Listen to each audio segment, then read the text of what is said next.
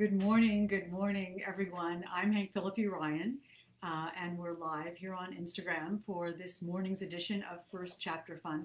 I'm still waiting for Facebook to come on. I'm not sure I'm live on Facebook yet. This is always, I think there I am. This is always the time of morning, every Tuesday and Thursday at 11:30 a.m., where Hannah Mary McKinnon and I not only read the first chapter of a new book out loud, but see what new fun Facebook and Instagram have in store for us as we try to talk here on Instagram and here on Facebook at the same time and see if the technology will work for us. So I see Tracy and Glennie and Jen, hooray, on Instagram. So I know I'm here on Instagram, and am I here on Facebook?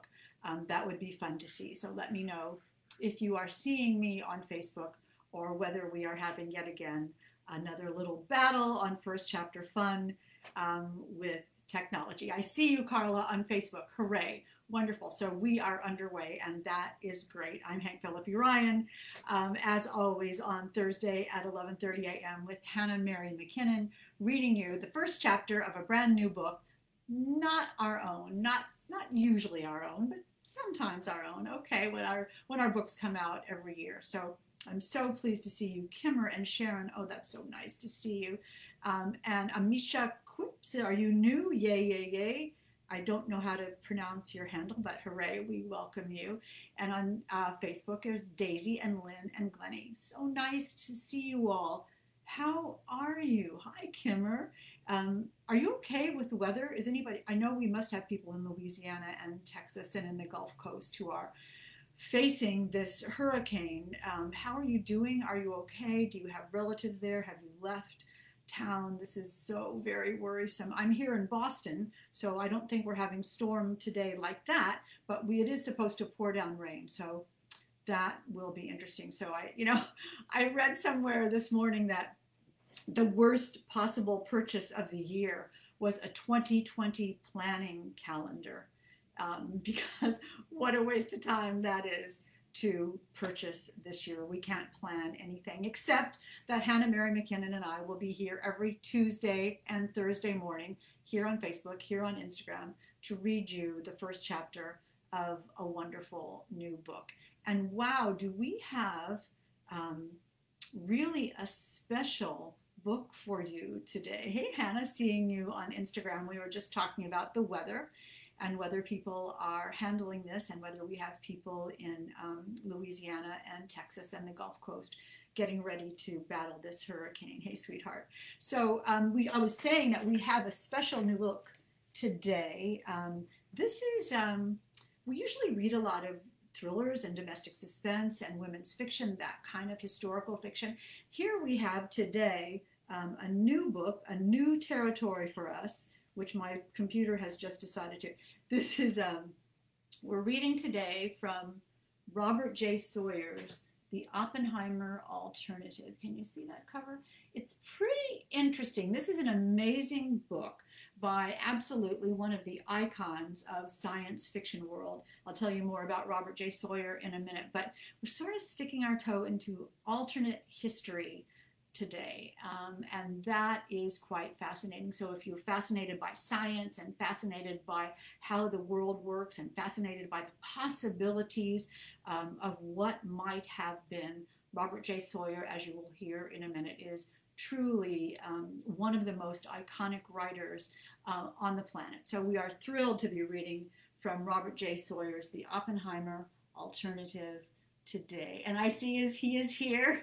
Hi, Rob. Welcome, welcome, welcome to First Chapter Fun. And I know we will have a lot of people asking you questions about your fabulous book, and about how you write and how you think, and about how you come up with these truly amazing stories. And which reminds me, if you have questions for Robert J. Sawyer, do leave them.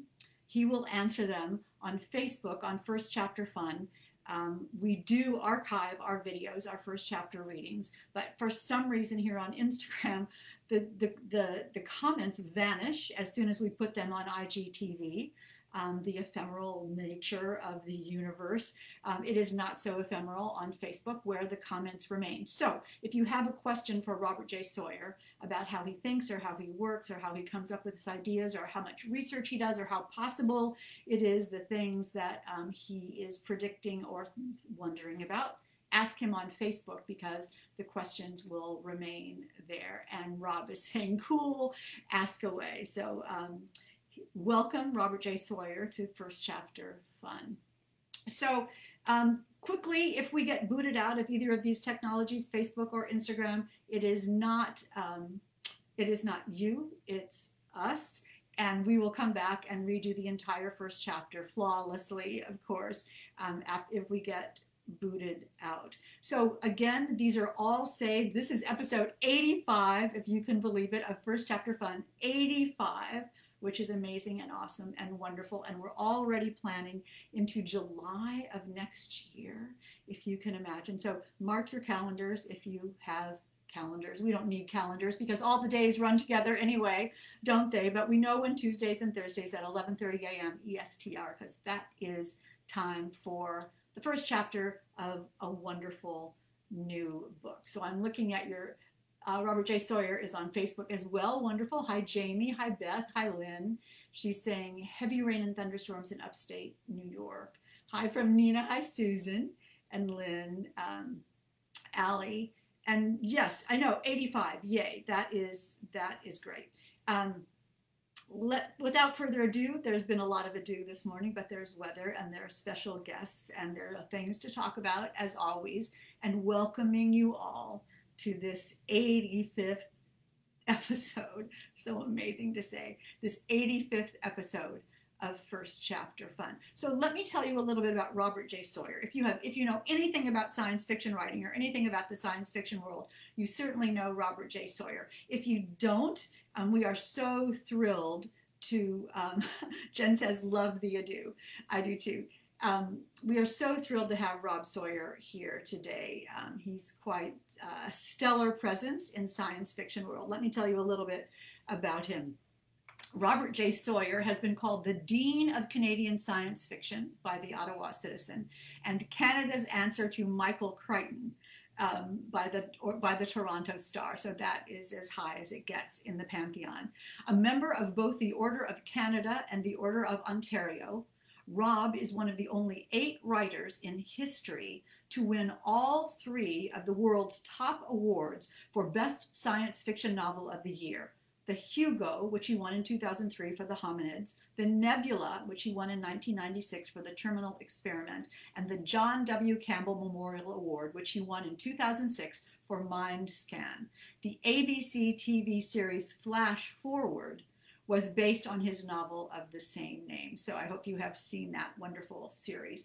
So the book is The Oppenheimer Alternative. It is from Arc Manor Press. It is available right now, and we are reading today with the kind permission of Arc Manor and Robert J. Sawyer, who we are thrilled is joining us this morning. Hi, Bonner. Welcome, welcome. And Hannah's saying, hey, Jean. Hey, Robin. So nice to see you all today. And Hannah is saying incredible accolades. The Hugo and the Nebula and the Campbell Award, that's a big deal. That's as big as it gets in science fiction. And so to win all 3 of them is quite astonishing. Hey, Janet, welcome. All right, so let me tell you a little bit about the Oppenheimer Alternative. Let me show you that cover. It's so difficult to show on Facebook. It's just hard to get it to show up. But you can see J. Robert Oppenheimer's luminous blue eyes, and you will hear more about that as the book progresses. So let me tell you a little bit about the book. Writing with a sense of wonder that hasn't prevailed since the days of Heinlein, says Books in Canada.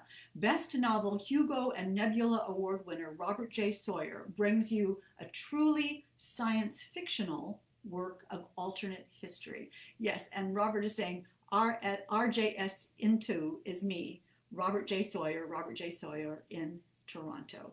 So there, you now know the code. You see already, watching First Chapter Fun and talking about science fiction, we've already had a code and the decoding. So what more can you possibly want? Yes, you can want more about the Oppenheimer alternative. So a little bit more about the book.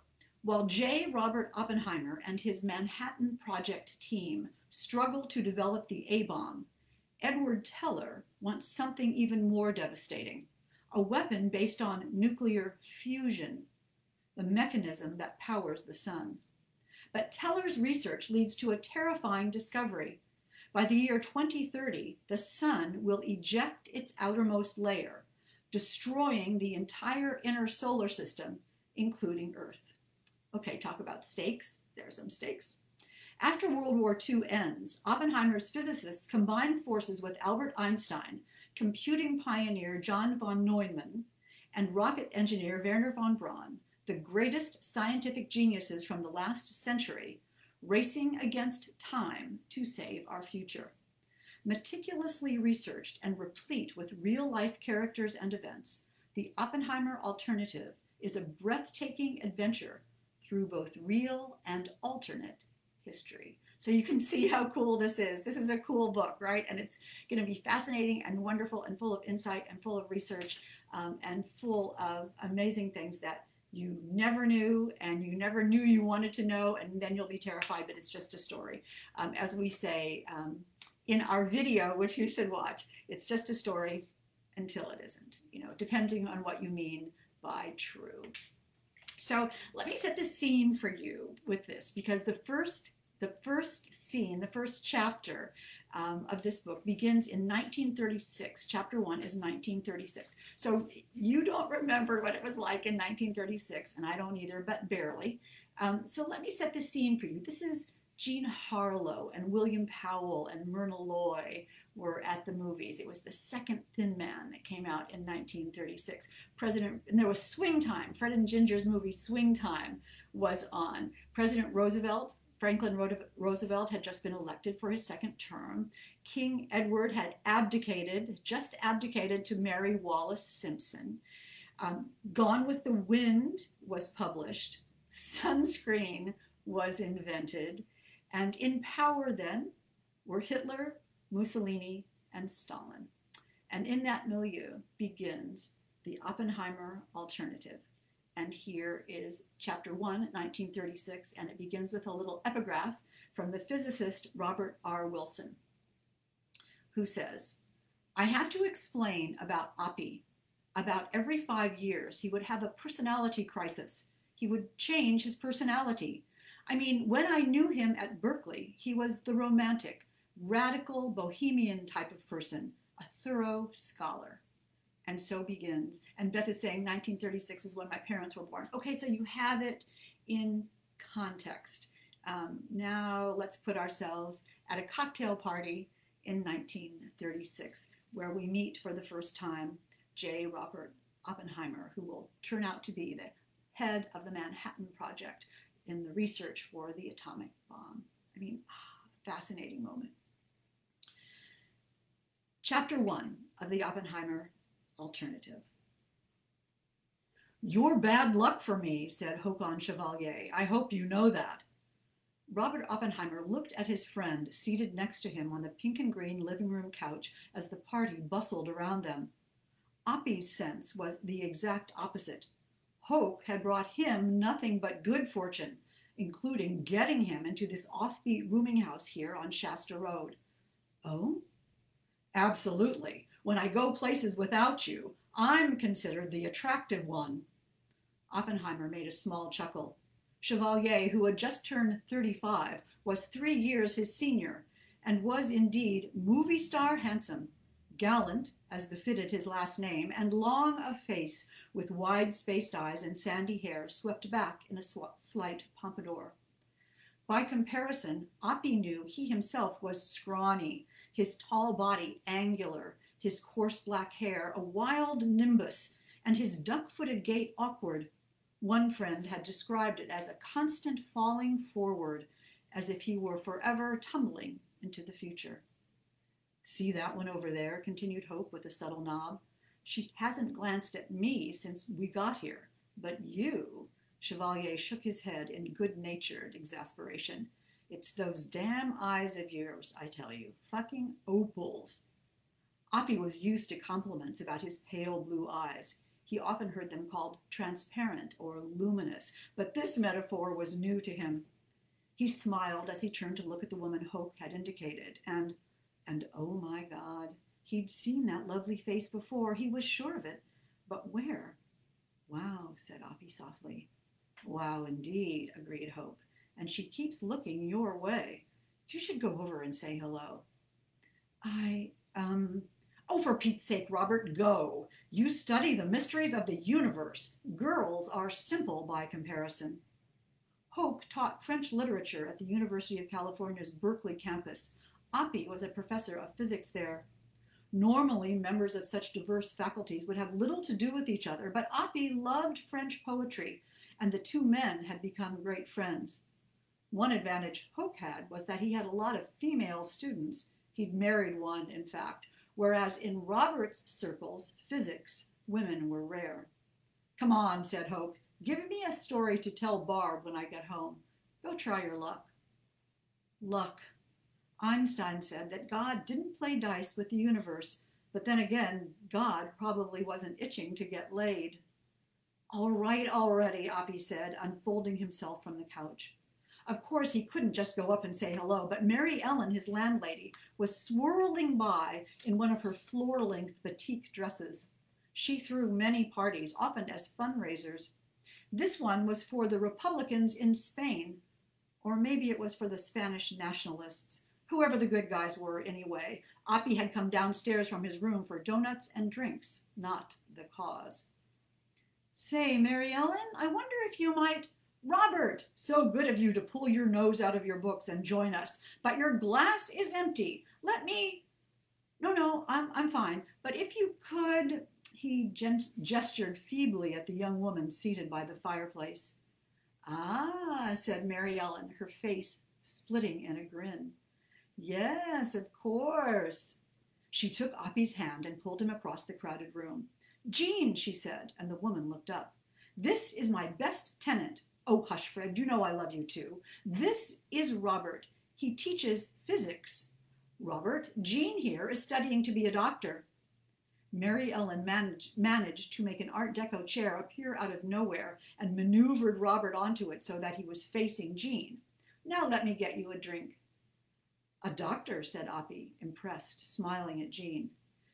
Yes, a psychiatrist in particular. Jean's voice was warm. She was, as he'd noted from across the room, beautiful, even more so close up. I'm fascinated by Freud, she continued. Do you know his work? Well, well, look at those dice. 6 the hard way. I do indeed. In fact, I know Ernest Jones. Oh my, said Jean. Really? Yes, we met when I was at Cambridge in 1926. Jones, a great friend of Freud, was the first English-speaking practitioner of psychoanalysis and had become its chief proponent in the English world. My God, tell me everything about him. Mary Ellen fluttered by again, giving Oppie a bourbon and a wink, then went upon her way. Well, said Oppie, he was practicing in Harley Street. As he spoke, he continued to study her smooth, classically beautiful face and striking green eyes, emeralds to his opals. Jean wore her short hair black and had a slight dimple in her chin. She was probably a decade younger than he was. They talked for most of an hour, and the conversation slipped easily from topic to topic. He was enthralled by that hauntingly familiar beauty of hers and by her nimble mind and ready wit, and yet she was mercurial. One moment she'd seem animated and boisterous, the next fragile and sad. Still, against a noisy background of someone banging away on the piano, dozens of overlapping conversations, and the clink of glasses, he listened attentively, though at one point he had to hold up his hand to stop her.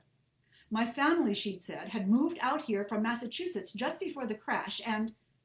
You were in an accident? She looked at him for a moment, puzzled. No, the stock market crash. Oppie shook his head slightly. The stock market crash of 1929, the beginning of the Great Depression. Oh, yes, of course. You don't know, do you? Jean looked amazed. Where have you been? Born with a silver spoon in your mouth, were you? Well, I mean, my father did all right. Then he added, as if somehow it explained his ignorance, he invested, but mostly in art, not stocks. She tilted her head again, and the light from the porcelain table lamp hit her just so, and he suddenly realized where he'd seen that face before. Oppie's favorite book was Baudelaire's poetry collection, Les Fleurs de Mal. The shape of Jean's face and the curve and length of her nose were identical to that of the woman in the etching accompanying Baudelaire's heartbreaking Un Mart in the glorious 1917 edition. He frowned, ousting the thought. That etching was gruesome. The woman's head had been severed, a beauty cut down in the flower of youth as her older lover traveled the world. The evening was ending, and Oppie, 4 drinks in, was ready to ask the young lady out. And so, Miss Tatlock, she said, and the crisp syllables hit him like bullets. Are you related to John Tatlock? He's my father. John Tatlock, the medievalist at Berkeley? Yes, why? Do you know him? Oh, yes, thought Oppie. John Strong Perry Tatlock was an expert on Geoffrey Chaucer, a towering presence at the Berkeley Faculty Association meetings, a loud voice often heard booming across the faculty club dining hall, and a raging anti-Semite. That wasn't unusual at Berkeley. When Robert had tried to get his student Bob Serber a job there, the physics chairman had said that having one Jew in his department was quite sufficient. But damn. Ah, said Oppie, his stomach nodding. He hadn't mentioned his own name, Oppenheimer. He got up from the funky chair. Well, he said sadly, it was nice meeting you. He made his way toward the staircase that led up to his lonely room. Oh, boy meets girl. What happens? Oh no, Robert Oppenheimer meets the woman of his dreams, and it is not possibly going to work out with her father being anti-Semitic and J. Robert Oppenheimer being J. Robert Oppenheimer. But what is going to happen? And as we know from reality and from Robert J. Sawyer's brilliant mind, something more will happen. So this is an alternative history, an alternate history, an alternative science fiction history of what might have happened or what might have been prevented or what could still happen. And you can hear the research, you can hear the reality, you can hear how people really talked in 1936 and how people thought in 1936, and the gorgeous subtext of what is happening in the world at that time that most people didn't know. That's the cool part about history, right? We know what happened. The author knows what happened, and we can then extrapolate what might have happened if the world had just gone another way. So it's full of irony and subtext and possibilities and philosophy and science and all those kinds of things, all in this one book, The Oppenheimer Alternative by Robert J. Sawyer, which is available right now, and it is fascinating and riveting and, you know, important, especially in these days when science is under such scrutiny and battle and controversy. And I mean, science is science, physics works, you know, that's the bottom line. So anyway, The Oppenheimer Alternative, highly recommended. Thank you, Robert J. Sawyer, for trusting us with your first chapter and trusting us with your novel, and congratulations on all of your wonderful accolades. And I'm sure people will be rushing to buy your book right now. I do hope so. And that was chapter 85, episode 85 of First Chapter Fun. Now coming up on Tuesday, as we say, and now for something completely different. Coming up on Tuesday, Rhea Fry. You know Rhea Fry? Oh my goodness, she is incredible in this book, Until I Find You, which is going to be one of those difficult books to show on Facebook. Let me show you that. Until I Find You by Rhea Fry on Monday. She is lovely, Rhea Fry. Look her up on the internet. Look up Rhea Fry, or The Right Way. She does a lot of work in helping young writers to make a career of their writing and understand the industry and be better at their craft and know what they're doing. And she's also an astonishing author of domestic suspense, where Until I Find You is about a young woman who's gradually losing her sight, and what may happen next. So you will hear all about that on Tuesday on First Chapter Fun, right here on Instagram and right here on Facebook at 11:30 a.m. EST every Tuesday and Thursday. We are so pleased that you came to join us this morning. We are so happy to host Robert J. Sawyer, one of the icons of science fiction alternate history world. And we are so thrilled to see all of you, as always, every Tuesday and Thursday. Please come see us next week. Please stay together. Please stay safe, stay kind, and we will see you next time.